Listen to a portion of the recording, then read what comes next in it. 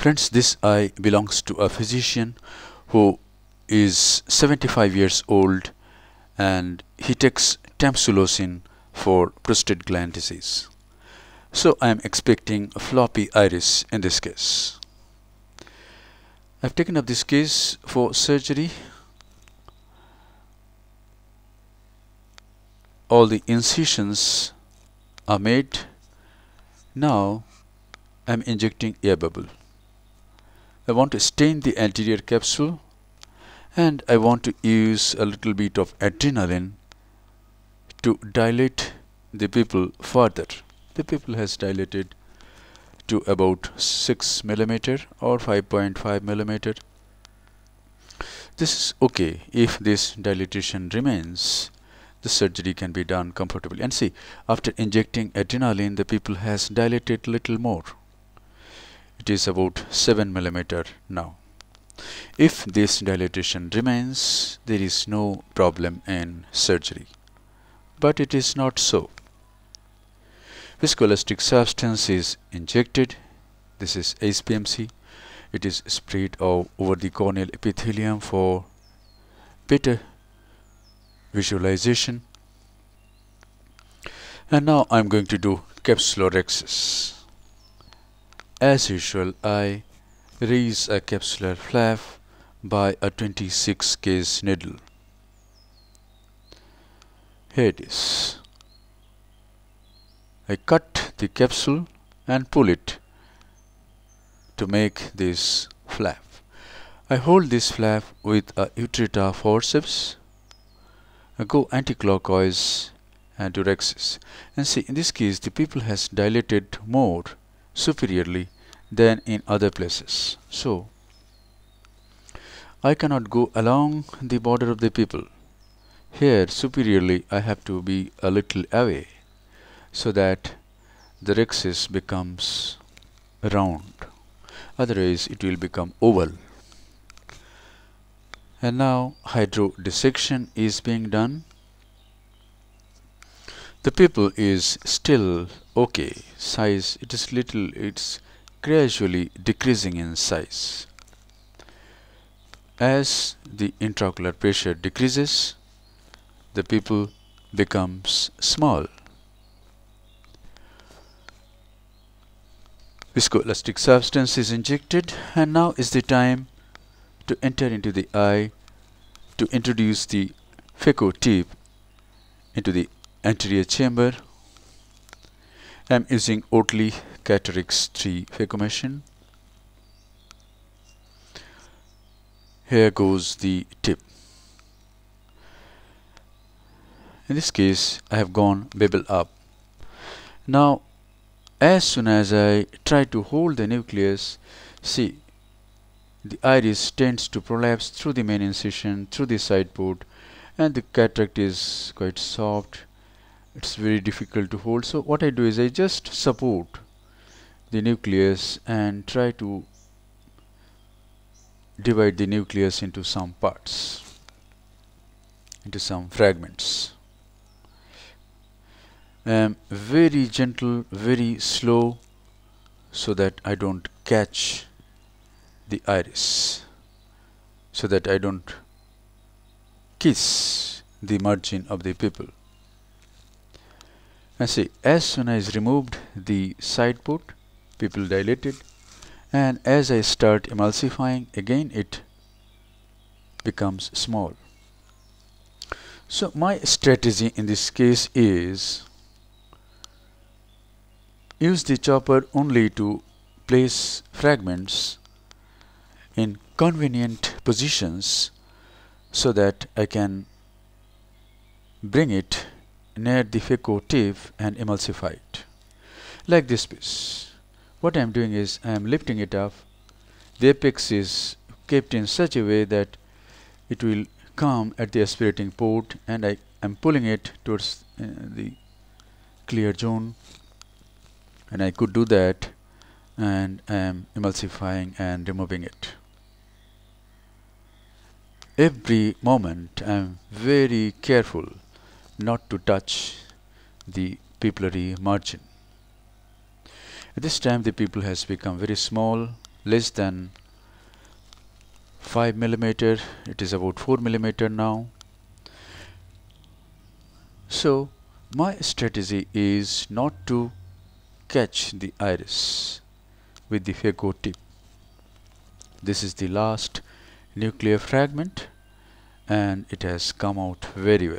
Phaco power used in this case is 40%, flow rate was 35 and vacuum was 300. And now cortical cleanup is to be done. This is HPMC. Now I use a Simcoe cannula in this case to remove these cortical matter. Again, I am careful not to catch the iris in the aspirating port of the Simcoe cannula. And here what I am doing is I am going under the rhexis margin and catching the anterior portion of the cortex, and this is the right approach. Go under the anterior capsular rim and hold the anterior portion of the cortex and pull it towards the center. Let me repeat. Go just under the anterior capsular rim, hold the anterior portion of the cortex, pull it towards the center and then aspirate it. Well, whatever you use, either bimanual or Simcoe, this is the approach. Some cells, some lens fibers are sticking to the posterior capsule and it is being dislodged by irrigating fluid. And now is the time to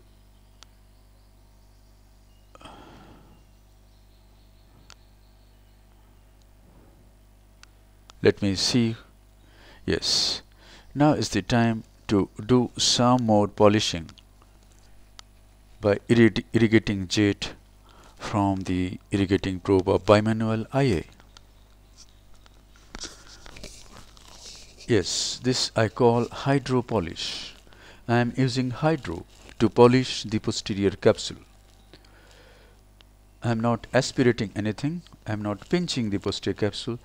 When I started this about say 2 years back,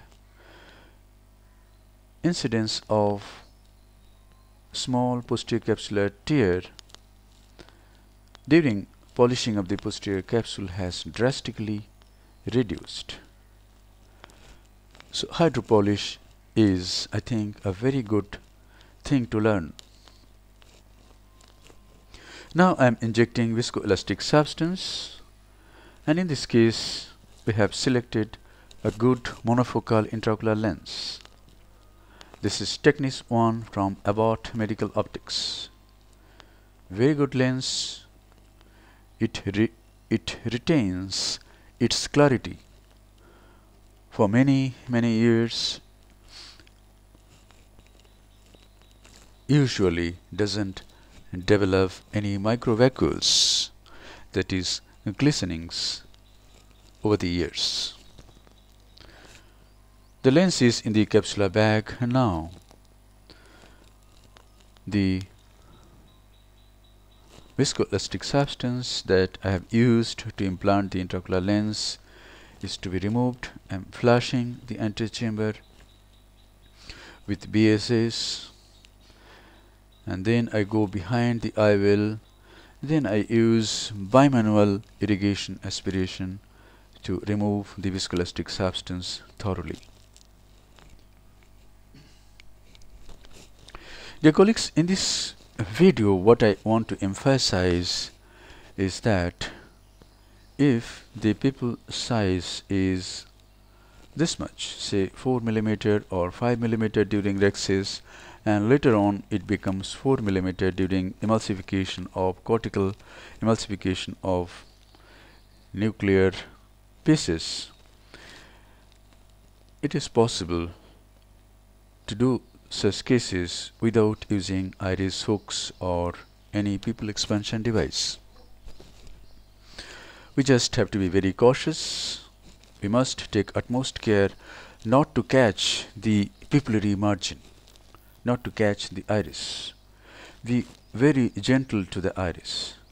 And if we want some dilatation of the pupil, we can come out, we can inject some visco and use the chopper only when it is required, like to place the pieces just in front of the aspirating port of the Phacotip. In this way, we can manage such cases very well without using any iris hook or any pupil expansion device.